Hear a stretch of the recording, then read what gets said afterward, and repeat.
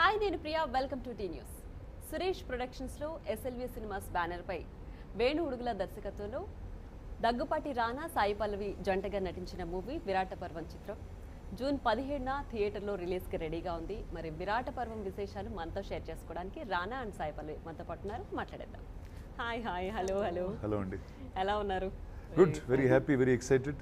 Okay, few more days to release. Yeah, so Bheemla Naik తర్వాత మంచి అంటే మీరు సెలెక్ట్ చేసుకున్న స్క్రిప్ట్స్ అన్ని హీరోకి కానీ విలన్కి కానీ సంబంధం లేకుండా ఒక క్యారెక్టర్ని చూస్ చేసుకుంటారు. అంటే ఆడియన్స్కి రానా ఒక సినిమా చేస్తున్నారు అని అంటే నమ్మి వెళ్ళొచ్చు, అంటే ఖచ్చితంగా కొత్తది ఏదో ఉంటుంది అని మాత్రం నమ్మిస్తున్నారు అని చెప్పి.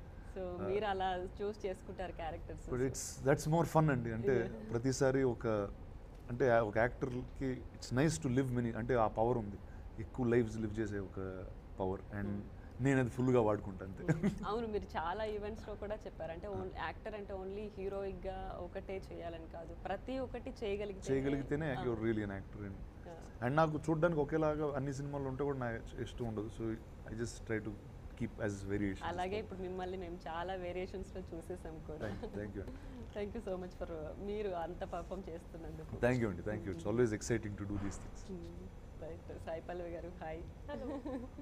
సో మీరు ఏంటి తెలంగాణ స్క్రిప్ట్స్ మిమ్మల్ని అడాప్ట్ చేసేసుకున్నాయా? నాకు ఇచ్చినప్పుడు ఇంగ్లీష్లోనే ఇస్తారు, సో నాకు ఆ డిఫరెన్స్ తెలీదు. ఓకే, చేసినప్పుడే తెలుస్తుంది. అండ్ మేబీ ఏదో రాసి పెట్టిందేమో చేయాలని, బట్ నేను చాలా హ్యాపీగా గర్వంగా ఫీల్ అవుతాను. అంటే జనరల్గా తెలుగు రాని వాళ్ళకి ఫ్రెండ్స్ అలా టీచ్ చేస్తుంటారు, తెలుగు రావాలంటే ఫస్ట్ బూతులు నేర్చుకోవాలి అని. మీకు అట్లా స్క్రీన్ మీదే బూతులు తిట్టించేస్తున్నారు. ఎగ్జాక్ట్లీ కదా, ఫిదా నుంచి అదే భాష బాగా నేర్చేసుకుంటారు. సో డైలెక్ట్ కూడా అంత పర్ఫెక్ట్ పట్టుకున్నారంటే మేబీ బేసిక్స్ అవేనేమో కాదా? మేబీ శేఖర్ గారికి థ్యాంక్స్ చెప్పాలి. ఓకే, మీరు ఏం తొక్కేసి వచ్చారండి? స్క్రిప్ట్ మొత్తం మీరు ఏది చేసినా అది మీ చుట్టూనే తిరుగుతుంటుంది. అది చాలా ఈజీ కాదండి. ఇప్పుడు మీరు ఇప్పుడే ఐ థింక్ ఈ లాస్ట్ 2 years 2021 అండ్ ఇప్పుడే 2-3 years నుంచి చేసిన ఫిల్మ్స్ అన్నీ వచ్చింది, అందుకే మీరు అట్లా అనిపిస్తుందేమో. బట్ మంచి స్క్రిప్ట్స్ దొరకడం అంత ఈజీ కాదు. ఇన్ ద సెన్స్ మంచి క్యారెక్టర్స్ రాసి ఇవ్వడం అంత ఈజీ. అంటే మనకు వెయిటేజ్ ఉన్న క్యారెక్టర్ రావడం కూడా, వెయిటేజ్ నాకు మాత్రం కాదు, కథలో అందరికీ ఉన్నారు కదా. సో మీరు శ్యామ్ సింగ్ రాయ్ తీసుకోవచ్చు. అక్కడ శ్యామ్ సింగ్ రాయ్ వాళ్ళు లైఫ్లో నేను ఒక పాత్ర, బట్ మంచిగా రాసిన పాత్ర. సో అంత డిఫైన్ చేసి రాసిన పాత్ర అంత ఈజీగా రాదు. And I enjoy how he enjoys కొత్తగా చేయడం. నాకు మంచి రాసిన కథ అంటే చాలా ఇష్టం. So I look for scripts like that అంతే. రైట్, రానా గారు అయితే ఈ సినిమాలో పర్టికులర్గా 90s బ్యాక్డ్రాప్ చూపించాలి అని చెప్పి, సో ఎంతవరకు అంటే మీరు యాక్ట్ చేసేటప్పుడు కావచ్చు, అంటే మామూలుగా ఒక బయోపిక్ కానీ లేదా ఇన్స్పైర్డ్ క్యారెక్టర్స్ కానీ తీసుకున్నప్పుడు వాళ్ళ ఏవో ఒక క్వాలిటీస్ మనకు తెలియకుండానే మనం ఓన్ చేసుకుంటాం, ఆర్ మన పైన ఎఫెక్ట్ చూపిస్తుంటాం. సో రవణ గారిలో మీరేం తీసుకుంటారు? ఒకటి, ఇది నా నిజ జీవితానికి చాలా దూరంగా ఉన్నాం కదా. అంటే ఇప్పుడు అలాంటి ప్రదేశాల్లో పెరగడం కానీ వాటి గురించి ఎక్కడెక్కడో ఇలా న్యూస్ ఛానల్లో ఏదో చెప్తే వింటున్నాం, అలా అంతే ఇన్ఫర్మేషన్ ఉండింది నాకు.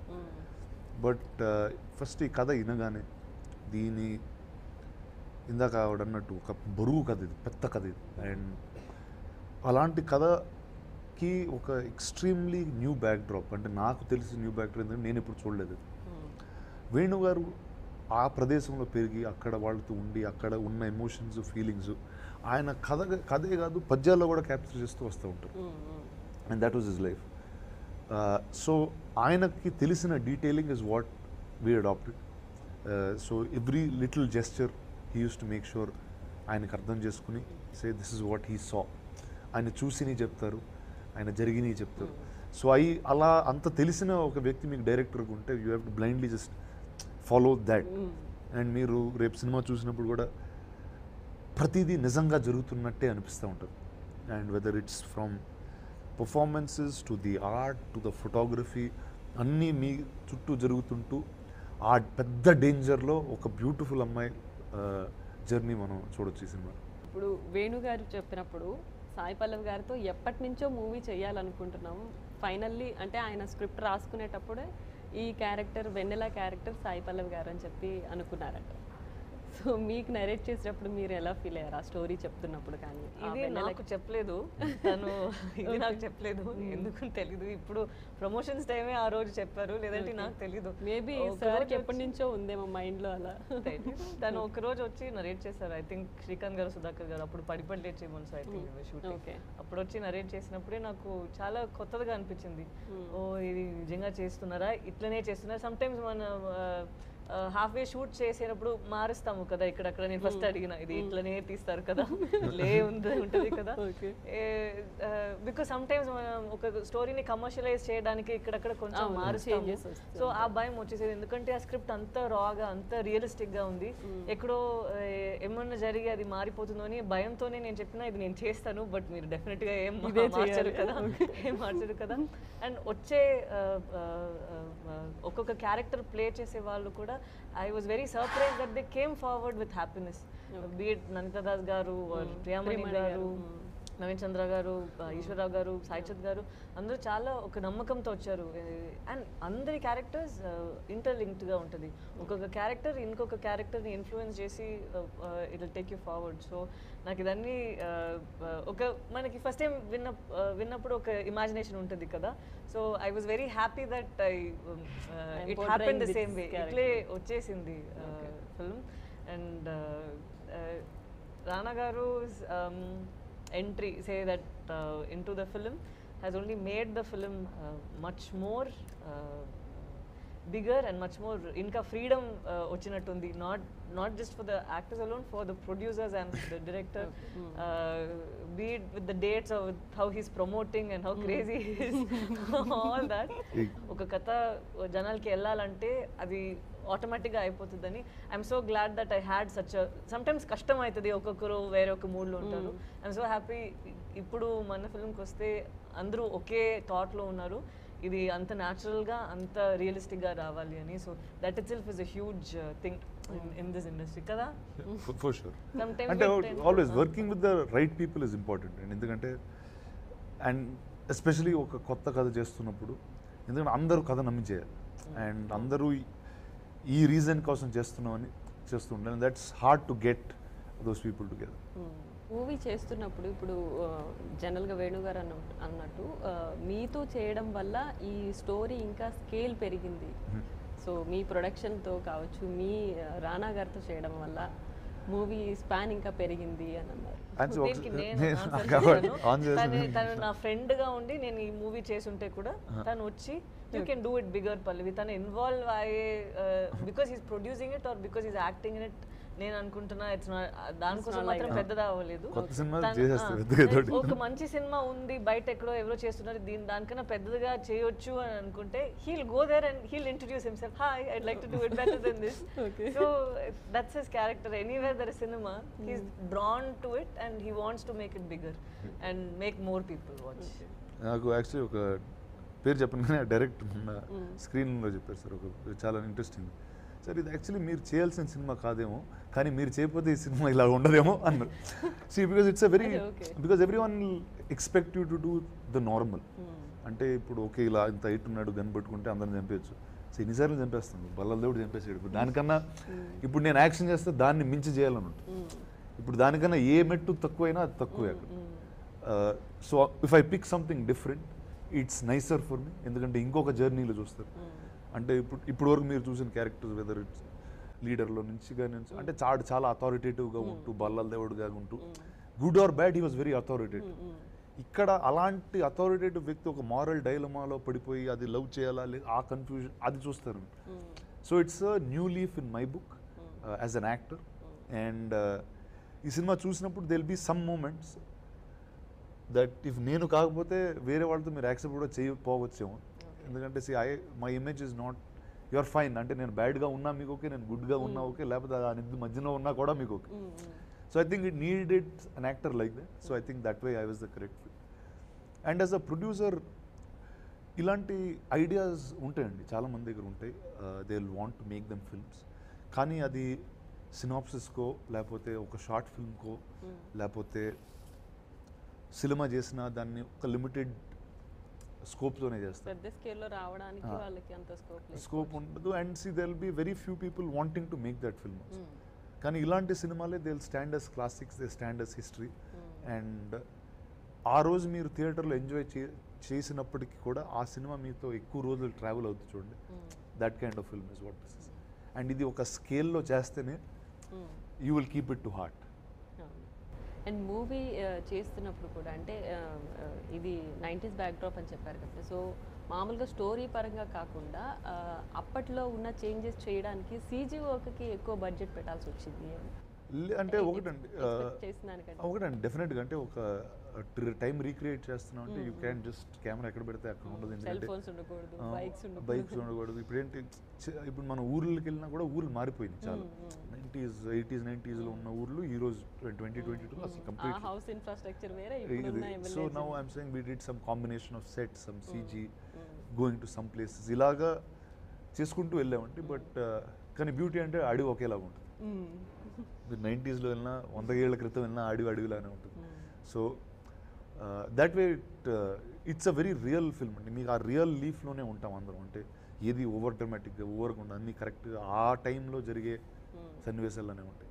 సాయి పల్లవి గారు మూవీలో ఉన్నారంటే జనరల్గా జనాలు డాన్స్ ఎక్స్పెక్ట్ చేస్తారు. నాతో ఉన్నారు కాబట్టి అంత ఎక్స్పెక్ట్ చేయలేదు. లేదు, బట్ కథకి కావాలంటే తను డెఫినెట్గా చేస్తారు. మంచి కథ అక్కడ కావాలంటే తను డెఫినెట్గా చేస్తారు. అడగండి ఎస్ ఆర్ నో. డెఫినెట్లీ కావాలంటే తను యాక్చువల్లీ చేస్తారు కథకి.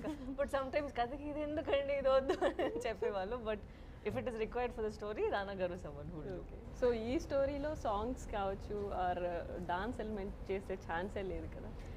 ఎప్పుడు ఒక కథకి అక్కడ నీడ్ ఉంటేనే అది ఉండాలి. ఇక్కడ సెలబ్రేషన్ ఉండాలంటే ఆ ఫామ్ లో సెలబ్రేషన్ ఉండాలి. లేదంటే కథకి చాలా తేడాగా ఒకటి పెడితే మనకి డిస్టర్బెన్స్ గా వచ్చేస్తుందా.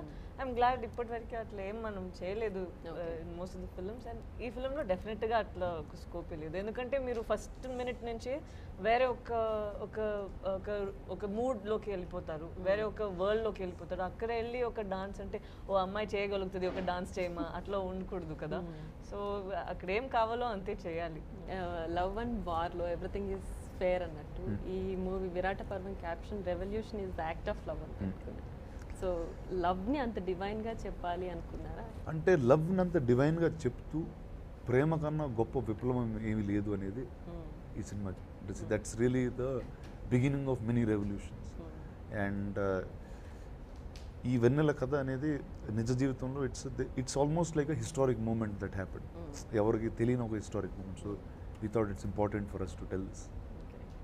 సో అంటే క్యారెక్టర్ వెన్నెల క్యారెక్టర్ ఆల్రెడీ రియల్ క్యారెక్టర్ని ఇంప్లై చేసుకున్న character are fictional one? Most of these characters or somewhere drawn from real life. Some will be definitive, some will be fictional, but అదే ప్రపంచంలో జరిగిన సన్నివేశాలు. అండ్ విరాట పర్వంలో ఒక ఆడియన్స్ ఎంటర్ అవ్వగానే ఒక ఎమోషన్లోకి వెళ్తారు. అంటే స్టార్టింగ్ నుంచే ఒక రివల్యూషన్ థాట్ కావచ్చు, ఒక పెయిన్ కావచ్చు, అలా ఉంటుంది. సో మీరు షూట్ చేస్తున్న టైంలో సో మీరు అందులో నుంచి బయటపడాలంటే కానీ లేదంటే కొంచెం బ్రేక్ కావాలన్నప్పుడు మీరు ఎలా షూట్ని ఎలా అసలు ఎంజాయ్ చేశారు అని? అంటే ఫస్ట్ మీరు యాక్టింగ్ చేస్తున్నప్పుడు మీరు ఒక కొత్త అంటే ఎప్పుడు ఈయన ఒక క్యారెక్టర్ మీకు తెలియని ఒక క్యారెక్టర్ వేస్తుంటే అది వేరే జీవితం. So I enjoy that process allot. So అది సినిమా అయిపోయిన తర్వాత డబ్బింగ్ చెప్తూ వరకు ఎక్కడో ఉంటుంది. And they will be all parts of these characters in you as life gross. ఇప్పుడు బల్లాల దేవుడు ఏదో నేర్పిస్తాడు నీకు, రవణ్ ఇంకోటి ఏదో నేర్పిస్తాడు, అర్జున్ ప్రసాద్ ఇంకోటి ఏదో నేర్పిస్తాడు. అలా ఈ క్యారెక్టర్స్ నాకు నేర్పిస్తూ it make me a different person, and I think that's the reason I go to set every day. Maybe ఇప్పుడు రవణలో మీరు నేర్చుకున్నది ఏంటి బెస్ట్ క్వాలిటీ ఆర్ బెస్ట్? అంటే ఒకటండి, if there is a cause you have to stick to the cause no matter what. అంటే if you ఒక purposeful life lead చేద్దామని ఈ పర్పస్ అంటే వాట్ ఎవర్ దట్ రవణ్కి కమ్యూనిజం అవ్వచ్చు, నాకు సినిమాలు తీయడం అవ్వచ్చు. So I'm saying what ever that purpose may be, do it to the extreme. Do it ante unless you do it with all your right, you wholeheartedly you don't become who you are. So I think that's what Ravana taught me. అది అడవుల్లో ఉన్నా అంటే నీకు ఎలాంటి circumstances నీ చుట్టూ ఉన్నా నువ్వు మాత్రం bend అవ్వడు. So that's what it is. పల్లవి గారు, మీరు వెన్నెల క్యారెక్టర్కి ఎంత కనెక్ట్ అయ్యారు ఆర్ వెన్నెల నుంచి మీరు స్పెషల్గా ఒక ఎలిమెంట్ చెప్పాలంటే, లేదా మీరు నేర్చుకునేది ఏముంటుంది? నేను చూసేది నా అమ్మ ఇయర్ ఒక్క జనరేషన్ ముందే వాళ్ళు లవ్ చేసే విధానం, వాళ్ళు సాక్రిఫైస్ చేసే విధానం నాకు చాలా డిఫరెంట్గా ఉంది. నౌ ఐ థింక్ నేను అందరి కోసం I'm not talking far everybody, నేను నా గురించి మటు మాట్లాడతాను. చాలా సెల్ఫ్ థాట్ ఉంటుంది, నేను నా కంఫర్ట్ అట్లే ఉంటుందా. సాక్రిఫైస్ అనేది అంత ఎవ్రీడేలో మనం చేయము, ఎంత వరకు వెళ్ళగలుగుతాము నా ఎక్స్టెంట్ ఇంతే ఉంటుంది. బట్ కొన్ని ఇయర్స్ ముందు, ఒక 10 years ముందు, 20 years ముందు వాళ్ళు చేసే extent up to where they went for love అనేది మారుంటుందేమో. బట్ ఒక 30 years ముందు, 1992 ఆ టైంలో ఇది జరిగిన కథ. ఎంతవరకు ఈ అమ్మాయి ప్రేమ కోసం వెళ్తుంది. నేను నార్మల్ డేలో ఉంటే హే ఏంటి పిచ్చా నీకు అట్లా చెప్పేవాడిని, ఐ యు క్రేజీ. బట్ అక్కడ ఆ వాతావరణంలో అట్లా పుట్టి పెరిగిన అమ్మాయికి ఇంతే ఉంటుంది, ఇంత నైవ్గా ఉంటారు, అంత అమాయకత్వం లోపల ఉంటుంది వాళ్ళకి, ఏ నమ్మకంతో ఉన్నారు. అండ్ ఇప్పుడు మనకు అందరికీ ఒక వీ కెన్ సే మానిటరీ ఒక ఎయిమ్ అంబిషన్ ఉండొచ్చు, లేదంటే నేను ఈ పని చేయాలి అన్నిటికీ మన మేబీ మనీ ఆర్ కంఫర్ట్ అట్లా ఉంటుంది కదా. అక్కడ వాళ్ళకి జీవించడానికి పర్పసే వేరు, చాలా పెద్ద పర్పస్. ఏదో ఒక ఎంఎన్సీ కంపెనీ పెట్టాలి, ఏదో పెద్ద బంగ్లో కావాలి అంతేం లేదు. డైలీ వాళ్ళు లివ్ చేయడం ఎంత సింపుల్గా ఉంది, సింపుల్ డిజైర్స్, సింపుల్ ఇది. బట్ ఏ ఎక్స్టెంట్ వరకు ఆ సింపుల్ డిజైర్ కోసం వాళ్ళు వెళ్తారు. So the strength Hess always been the same. But వాళ్ళకి కావాల్సినది చాలా సాఫ్ట్ అండ్ చాలా natural thing. So it made me feel so much in connect. అది మాత్రం I think we had in common. But other then that up to which extent she goes అది చాలా కొంచెం అది it was a lot. So real లైఫ్లో వెన్నెల character మీరు అంటే బయట మనం చూస్తున్నప్పుడు, ఇప్పుడు జనరేషన్లో చూస్తున్నప్పుడు కావచ్చు, అసలు అది ఉంటుందా బయట ఎక్కడైనా? అది ఖచ్చితంగా ఉంటారండి, ఉంటారు. అంటే మేము తీసుకుంది ఒక సినిమాటిక్ మూవీ చేయాలంటే ఒక ఎక్స్ట్రీమ్ డ్రామా కావాలి. ఈ క్యారెక్టర్కి ఉన్న ఎమోషన్, మాకున్న బ్యాక్డ్రాప్, ఈ నక్సలిజం, పాలిటిక్స్, పోలీస్ మధ్యన ఒక ఎక్స్ట్రీమ్ హైట్ అండ్ టెన్షన్స్ నడుస్తున్న టైంలో జరిగే కథ ఇది. ఈరోజు డెఫినెట్గా వెన్నెల లాంటి వ్యక్తులు ఉంటారు, అలాంటి సిచ్యువేషన్ ఉండకపోవచ్చు, అంత డేంజరస్ బ్యాక్డ్రాప్ ఉండకపోవచ్చు, కానీ ఇప్పుడు కూడా ఉంటాయి ప్రదేశాలు, కానీ మనకు తక్కువ తెలుస్తూ ఉంటాయి. బట్ డెఫినెట్గా anybody who is deeply in love will do what Vennela does. అంటే అంత ఎక్స్టెంట్కి వెళ్ళగలుగుతారు అనేది సినిమా చెప్తుంది. ఓకే, విరాట పర్వం టైటిల్ పెట్టడానికి రీజన్ కూడా ఆ స్ట్రగుల్స్ చూపించడం ఇదంటే అంతే అండి. అండ్ శ్రీ విరాట పర్వం ఆబ్వియస్లీ మీకు మహాభారతంలో రెఫరెన్స్ ఉంటుంది. విరాట్ రాజు కొలువులో ఉన్నప్పుడు మారు వేషాల్లో వాళ్ళు యుద్ధాలు చేస్తుంటారు, అడవిలో ఉంటారు. So that's symbolic to what the Naxals did in some ways. And అలాంటి ఒక డేంజరస్ ప్రదేశంలోకి వెన్నెల ఎంటర్ అవ్వడం. So it's a very interesting, అంటే it had a poetic meaning to విరాట పర్వం. అండ్ వేణుగారు మీరు ఏ రెఫరెన్స్ తీసుకున్నా పోయిటిక్ జస్టిస్తూనే ఉంటుంది. సో సినిమాలో షార్ట్ కానీ, పెట్టే టైటిల్ కానీ, మాట్లాడే విధానం కానీ, పెట్టిన టైటిల్ కానీ. అండ్ మీ డైలాగ్స్ కూడా ఊపిరికి ఊపిరికి సెలపని, ఊపిరికి ఊపిరికి ఊపిరి సెలపని యుద్ధం అంటున్నారు. సో మీరు చెప్పే ఆ వే కూడా, అంటే మీరు బుక్స్ ఎక్కువ చదివే అలవాటు ఉందంటారు? చదువుతానండి, కానీ తెలుగు తక్కువ అండి. అంటే ఇంగ్లీష్ బుక్స్ మీద పెరిగి ఇంకా తెలుగు నేను సినిమాలు చూసే నేర్చుకున్నాను యాక్చువల్లీ ఎక్కువగా. బట్ స్లోగా నేను యాక్చువల్లీ పౌరాణిక పుస్తకాలు కొంచెం చదువుతాను, ఎందుకంటే ఇప్పుడు భాగవతంలో రీసెర్చ్ చేయాలి కానీ ఆ జోన్లో చదువుతాను కొంచెం. బట్ ఐఎమ్ నాట్ సచ్ కానీ చెప్పడం ఇష్టం అండి నాకు. ఎందుకంటే వాళ్ళు చెప్తారు, అండ్ వేణుగారు రాసే విధానం కూడా చాలా పోయిటిక్ ఉంటుంది. So that something that I like. But మాకైతే ఇట్స్ వెరీ వెరీ సాటిస్ఫైయింగ్ అండి. ఆల్మోస్ట్ 5-6 స్క్రీనింగ్స్ దాకా చేసాం, చిన్న వేరే గ్రూప్స్తో, different age గ్రూప్స్తో. Most of them reacted the same way, which I was very very happy. Right, మేము కూడా June 17th థియేటర్స్లో చూడాలి, అందరు చూడాలి, బిగ్ సక్సెస్ కొట్టాలి. Thank you. ఈ స్టోరీ అందరికి రీచ్ అవ్వాలని కూడా కోరుకుంటున్నాం. Thank you so much. Congratulations. Thank you so much. Right, చూసారుగా ఇది వాళ్ళ విరాట పర్వం టీంతో chit chat. Keep watching TNews.